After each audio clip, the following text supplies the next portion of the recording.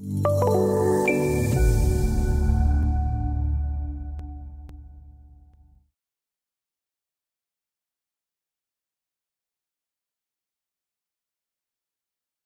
with multiple models. We have been tasked with reviewing several details pertaining to our proposed site design. These details are all stored in the Site Plan Details design file as individual models.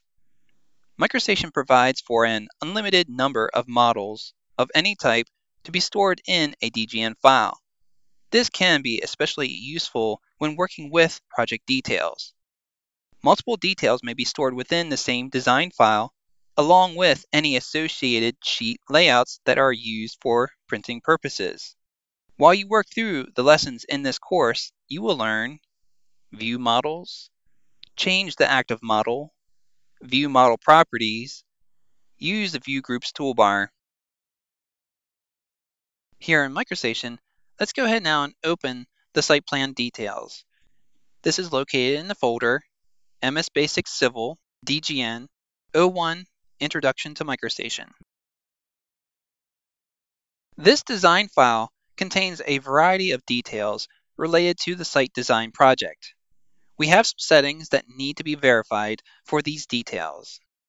From the Home tab, in the primary ribbon group, pick Models. The Models dialog opens, displaying the list of models contained in this DGN file. As can be seen from the Type column, this design file contains multiple design models and sheet models. The active model has its name displayed in a highlight color.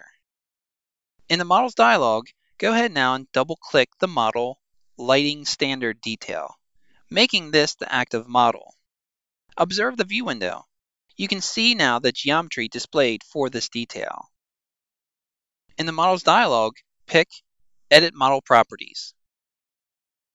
In the General Properties, observe the current annotation scale.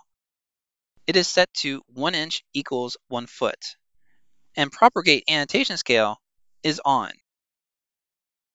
From the View Groups toolbar, which is located along the bottom edge of the MicroStation application window, browse the available view groups, and then pick Sanitary Sewer Cleanout Views. The active model becomes Sanitary Sewer Cleanout. This is a convenient way to switch between models in the active DGN. When creating a model, a setting, which is on by default, provides for creating a view group. It is also possible to have multiple view groups for a single model, with each displaying the content of the model differently. Now, using view groups, take a few moments to review the models contained in the DGN file. Take note, it is possible to move the View Groups toolbar to a different location within the MicroStation interface. If you have trouble locating the View Groups toolbar, from the keyboard press Ctrl-T to open the list of available toolboxes and toggle the display of Manage View Groups. Next, open the model Downspout Connection.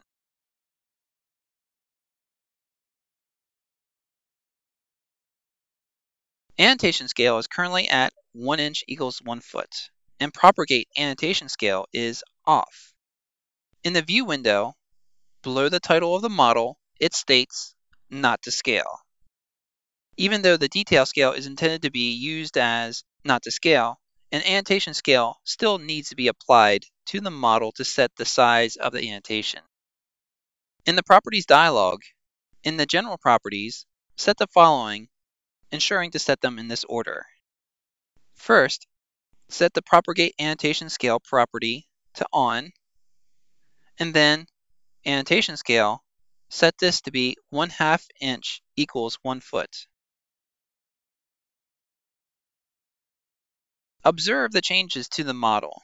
The geometry for the downspout connection remains the same, but the size of the annotation in the model has been updated, reflecting the annotation scale of 1/2 inch equals 1 foot.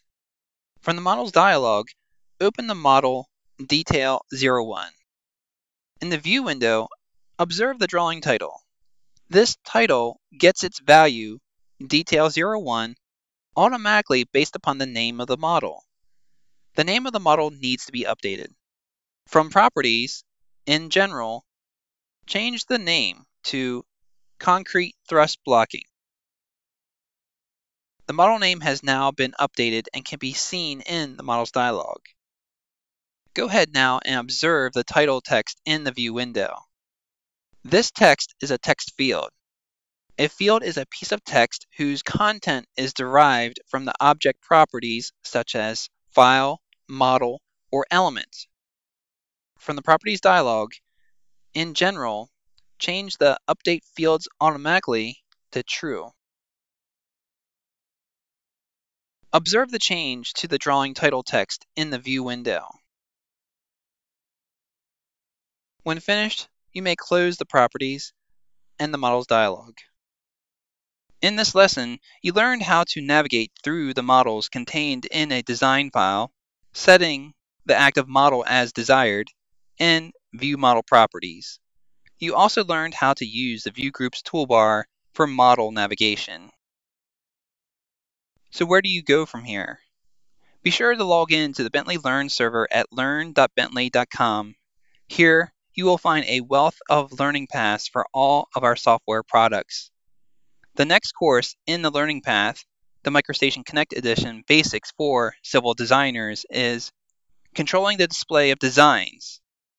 Covered in this course will be attaching references of project-related data, controlling levels through level display, setting the annotation scale, creating and applying display styles, creating clip volumes and saved views.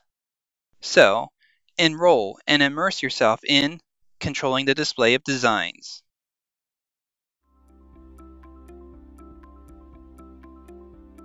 If you found this video helpful, please give it a like. If you want to see more such series, consider subscribing to our channel. Thank you, and see you next time.